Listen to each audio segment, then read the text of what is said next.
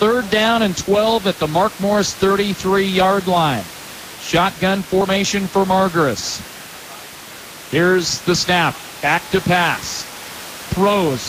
High arcing pass, and it's intercepted and dropped.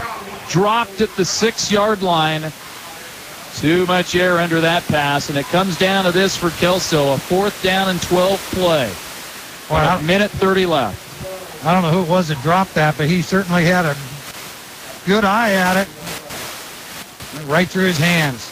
The intended receiver was Tyler Daniels, but boy, Tyler didn't go to the ball very well on that one. He just kind of looked like he was watching the ball, and instead of getting to maybe the point of where it was going to go and at least become a defender on that play.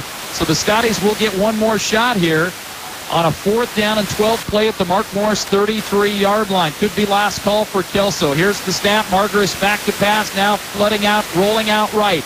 Looking downfield, throws, and it is caught at the 10-yard line by Garrett Austin. An amazing one-handed catch on a Hail Mary by Margaris. Garrett Austin, what an athlete, and he comes through with another huge play like he did last year. 5 seconds left in regulation. Margaris under center, ready to go, rolling out right, looking, pumps, now rolls to his left, he's going to try to outrun the linebacker, goes to the corner. So the Scotties are 1. Heads up play by Cameron Margaris that time as he saw it was open and just went for the angle and got the touchdown.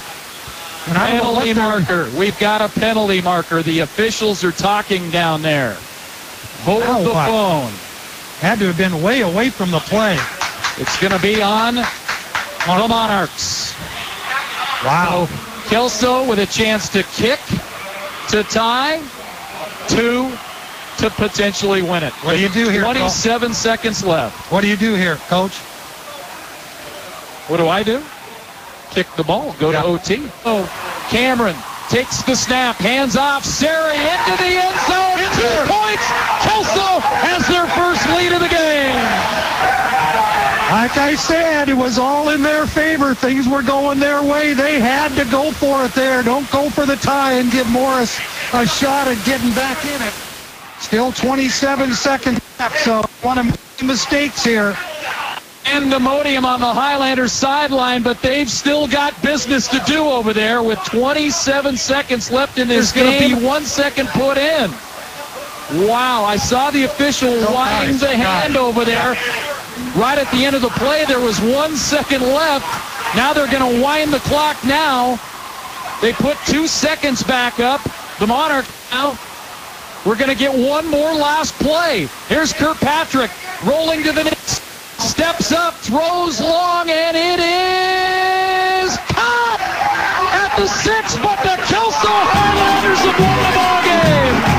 The Highlanders and their fans come flying out on the football field.